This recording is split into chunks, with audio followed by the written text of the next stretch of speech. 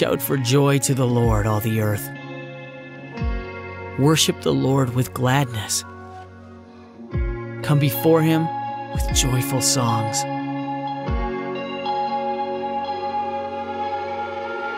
Know that the Lord is God. It is he who made us, and we are his. We are his people, the sheep of his pasture. Enter his gates with thanksgiving, and his courts with praise. Give thanks to him, and praise his name. For the Lord is good, and his love endures forever.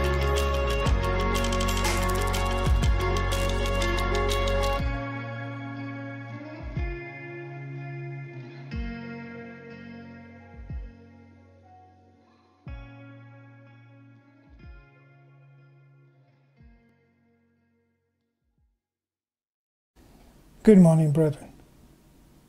Imagine for a moment being a member of the early church. There are not too many of you because of persecution, because the church is heavily persecuted, in fact, and some members of the church have even been executed.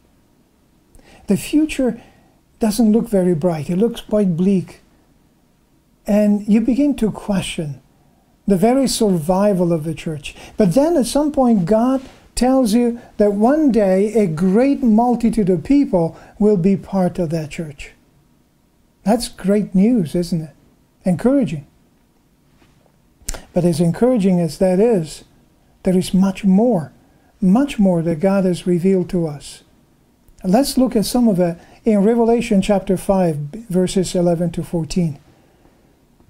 Then I looked and I heard the voice of many angels around the throne, and the living creatures and the elders, and the number of them was myriads of myriads and thousands of thousands, saying with a loud voice, Worthy is the Lamb that was slain to receive power and riches and wisdom and might and honor and glory and blessing.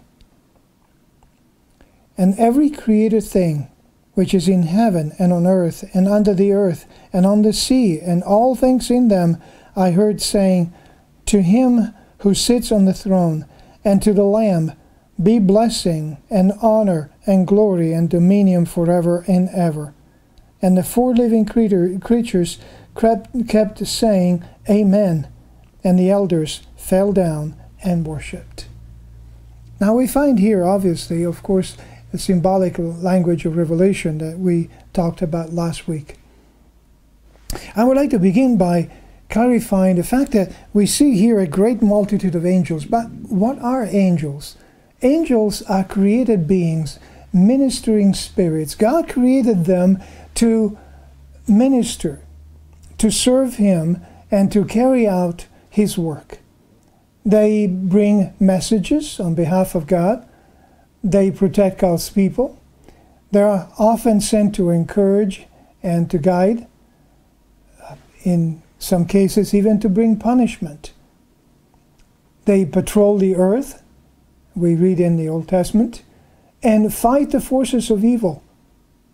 But one of the things that we see here in the book of Revelation often referred to is that they praise God at all times. And we find here, for example, in this section, a great choir of angels being described. But let's look at it more in detail. Verse 11. Then I looked and I heard the voice of many angels around the throne and the living creatures and the elders, and the number of them was myriads of myriads and thousands of thousands. I don't need to explain too much. Here he's talking about many angels, as it states at the beginning of this verse. But a myriad, it would be interesting to know that in myriad, in ancient Greek, meant 10,000, which at that time was the largest single number in the Greek language. So basically what God is saying here through the Apostle John is the maximum of the maximum. Myriads and myriads, an incalculable number of angels. Then he talks about living creatures, the four living creatures as they are identified earlier in the book of Revelation. In fact, we read of them in Revelation chapter 4 and verse 8. And the four living creatures, each one of them having 6 wings, are full of eyes around and within, and day and night they do not cease to say, Holy, holy, holy is the Lord God, the Almighty, who was and who is to come. Now, Ezekiel and the chapter 4 of Revelation identify these 4 living creatures as the cherubim, a special rank of angels. Then there are the 24 elders. They are described here as sitting on 24 thrones, wearing white garments and gold crowns. So the images seems to be pretty clear when we find the 24 elders mentioned in the book of Revelation, because the image is an image of victory and endurance. Earlier in verse 9 in the same chapter, they're described as being redeemed. So it is a clear reference to the saints, because only the saints are redeemed. And why 24? Well, that is a little less clear, but scholars seem to indicate that they're the heads of the Old Testament and New Testament churches combined. In other words, the heads of 12 tribes of Israel, as well as the 12 apostles, in their representative roles, not necessarily individually or personally, but as they represent the 12 tribes and the church in general.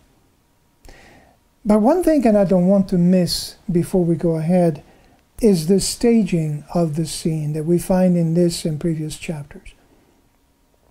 We find the outer circle being with myriads and myriads of angels. Then we see an inner circle. When we see the saints, we see the church. And at the center, God and the Lamb. And I find that order to be particularly meaningful and important, because it shows what we will be at the resurrection. God, of course, is the one who sits on the throne, the King of the kings, but next to him is the church, and on the outer part, the angels, and the myriads of angels. Well, let's go to verse 12. What are these angels doing? They're saying with a loud voice, Worthy is the Lamb that was slain to receive power and riches and wisdom and might and honor and glory and blessing. Seems like a list, and it is. John heard the voice of the angels proclaiming the worthiness of the Lamb. The angels proclaimed 7 things that the Lamb was worthy of. And again, we need to look at the symbolic language of the book of Revelation, and we find that 7 is meaningful because in Scripture it represents completion and fullness. So here, God, through the Apostle John, is representing the completion and the fullness of the Lamb's worthiness, the absolute fullness of his worthiness. But notice now the worship. It starts with the 4 living creatures and the 24 elders, and is then joined by myriads of angels. And later on, as we will see, will be joined by the entire creation. Each of the terms used here in this worship, in this praise of God, is a quality or an attribute of God that is found in Christ. And one of the meanings of that is that he is worthy because Jesus Christ is God. Those attributes make him worthy. But in reality, only God is really worthy in that way. And so Jesus Christ, the Lamb, is identified as God himself. The first of those attributes is power. He's worthy to receive power. Power means strength, obviously. God is omnipotent and can fully carry out His purposes and His will. Look at it in Matthew 28:18. And Jesus came up and spoke to them and said, "All authority has been given to me in heaven and on earth." All authority. And implied in that is all power that comes with that authority. The second item that is mentioned here, that the Lamb is worthy to receive, is riches. Now that's in reference to royal possessions. He owns, in fact, God owns everything that there is. And that is definitely more than enough to meet the needs of all creation. But look at Ephesians 2:7 and see how God defines the riches, so that in the ages to come He might show the surpassing riches of His grace in kindness toward us in Christ Jesus. All too often when we think of riches, we think of material possessions. But here, riches means a wealth of goodness and grace that God has. And now that wealth of grace and the wealth of goodness is poured in Jesus Christ, who is worthy of it. The next one is wisdom. Wisdom is an attribute of God, of course. God, who is omniscient, knows all things about God, all things about heaven, all things about us. God knows all things, and God knows what is best for us as well, of course. The next term is might, which means strength, indicating that there is no obstacle that can stand against God or His plans. He can carry out His plan despite any opposition. And He speaks, and when He speaks, it is.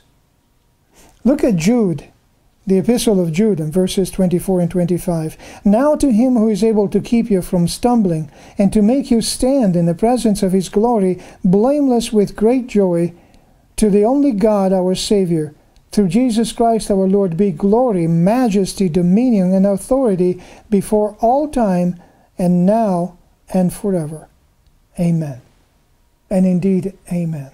God is mighty, and Jesus Christ, the Lamb, is worthy of that. The next term is honor, a term used to describe God in many passages of Scripture, and the respect due to Him. God Himself is eternal and sovereign and majesty. His majesty is infinite. He is the sustainer of all creation, of all that exists, and therefore is to be honored by all in that majesty, with the honor that is due to Him. But then we see here that the Lamb, Jesus Christ, is God, because Jesus Christ is worthy of all this. Look at Philippians chapter 2 and verses 9 to 11. "For this reason also God highly exalted Him and bestowed on Him the name which is above every name, so that at the name of Jesus every knee will bow, of those who are in heaven and on earth and under the earth, and that every tongue will confess that Jesus Christ is Lord, to the glory of God the Father." Yes, He is worthy of honor indeed. The next term is glory, implied, of course, the glory of God. Once again, pointing out that the Lamb is God.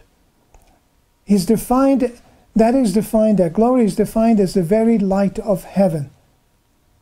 There is no flaw, no defect that could ever be found in the Lamb and in God. And all glory belongs to Him. Look, for example, in Psalm 29:2. "Ascribe to the Lord the glory due to His name. Worship the Lord in holy array." And that is something that we should all do. Worship Him as the glorious God that He is. But No, you're now in for a surprise, because Jesus Christ has been given all glory, infinite glory, by God the Father. And notice in John 17:22 what he does with it. The glory which you have given me, I have given to them, that they may be one, just as we are one. Did you notice that? The glory which God the Father had given to Jesus Christ, God the Son, He has given to them. And to them in here, in the context, it means to the church, to us, to you. God has all glory, and yet He wants to share that with you. The next term is blessing. God, of course, He deserves all blessing, for He is the giver of all life, and all blessings come from Him, and they all belong to Him, and He's worthy of all of them and much more. Notice in 1 Thessalonians chapter 5 and verse 18, in everything give thanks, for this is God's will for you in Christ Jesus. Brethren, we tend to be like the Israelites many times and complain and gripe for the things that we don't have, and we neglect to acknowledge and be grateful for the blessings that God has given us. But here we're talking about God, and we're talking about the fullness. We're talking about infinite in terms of what this blessing means. Can we even begin to comprehend that glory, the majesty of the Lamb? And yet, why is He called the Lamb? He is called the Lamb because He is the very one, the one who is worthy of such amazing and astonishing glory. He's the very one who was willing to make Himself human for you. He was the same one who gave His life for you. That's why here He is referred to as the Lamb of God. Brethren, let's look at verses 13 and 14. And every created thing which is in heaven and on earth and under the earth and on the sea and all things in them, I heard saying, to Him who sits on the throne and to the Lamb be blessing and honor and glory and dominion forever and ever. And the four living creatures kept saying, Amen. And the elders fell down and worshipped. The choir, praising the Lamb, now grows and expands to include every creature, every created being, every creature that is in heaven, on earth, under the earth, and on the sea, and all that it contains.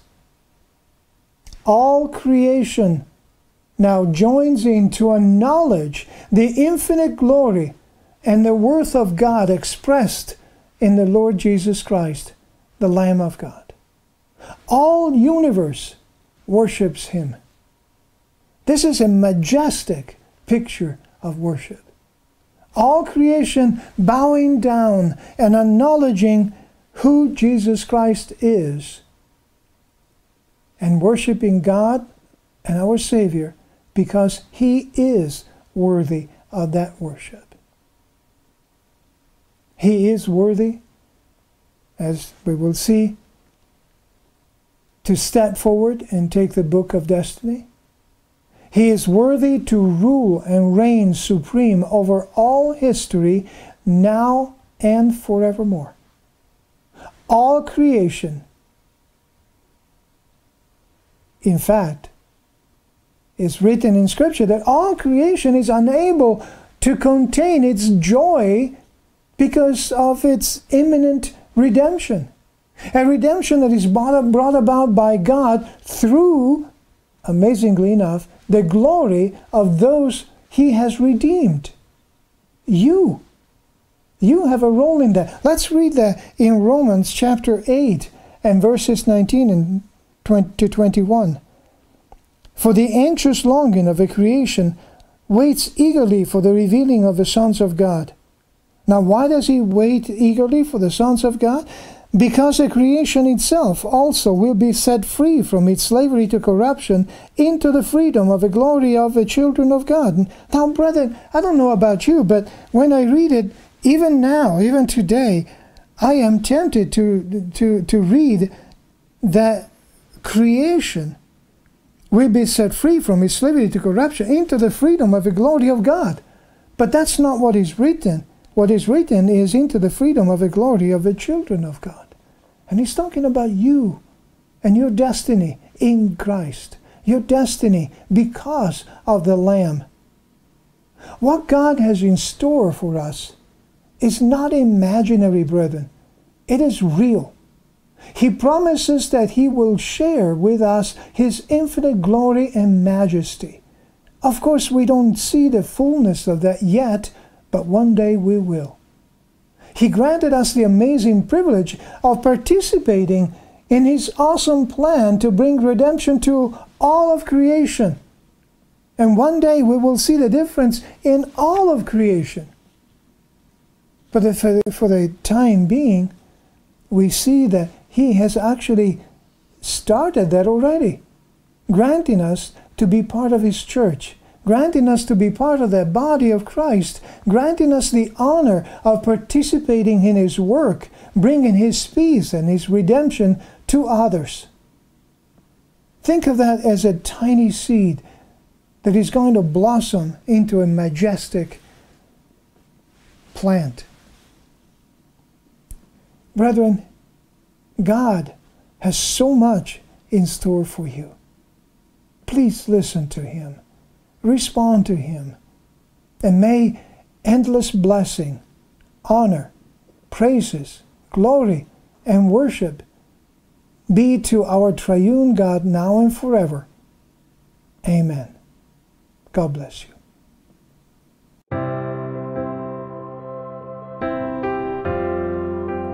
My heart is glad and my tongue rejoices. My body also will rest in hope, because you will not abandon me to the realm of the dead. You will not let your Holy One see decay. You have made known to me the paths of life, and you will fill me with joy in your presence.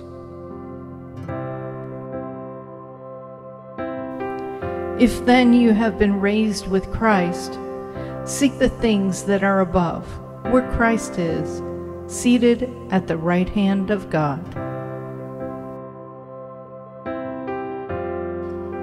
May the words of my mouth and the meditation of my heart be acceptable in your sight, Lord, for you are my strength and my Redeemer. Amen.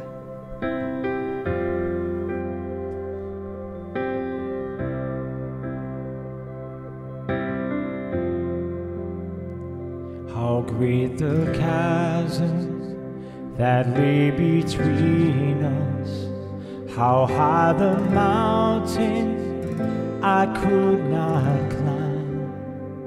In desperation I turned to heaven and spoke your name into the night. And through the darkness your loving kindness tore through the shadows of my soul. The work is finished, the end is written. Jesus Christ, my living hope. Who could imagine so great a mercy? What heart could fathom such boundless grace? The God of ages stepped down from glory to wear my sin and bear my shame. The cross has spoken, I am forgiven. The King of Kings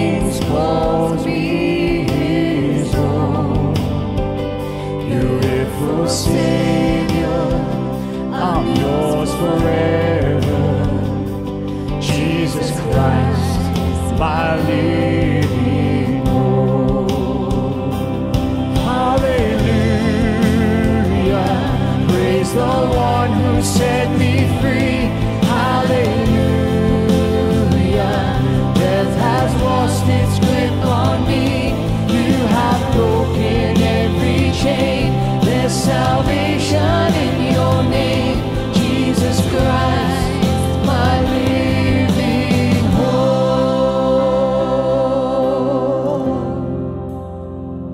When came the morning that sealed the promise, your buried body began to breathe. Out of the silence, the roaring lion declared the grave has no claim on me. Then came the morning that sealed the promise. Your buried body began to breathe. Out of the silence, the roaring lion declared the grave has no claim on me. Jesus, yours is the victory.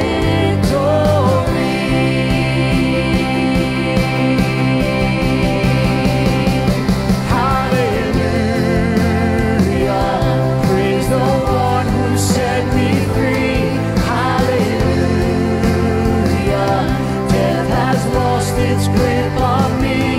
You have broken every chain. There's salvation in your name, Jesus Christ, my living hope.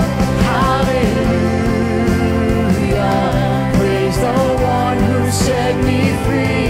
Hallelujah, death has lost its grip on me. You have broken every chain. There's salvation in your name, Jesus Christ, my living hope. Jesus Christ, my living hope. Oh God, you are my living hope.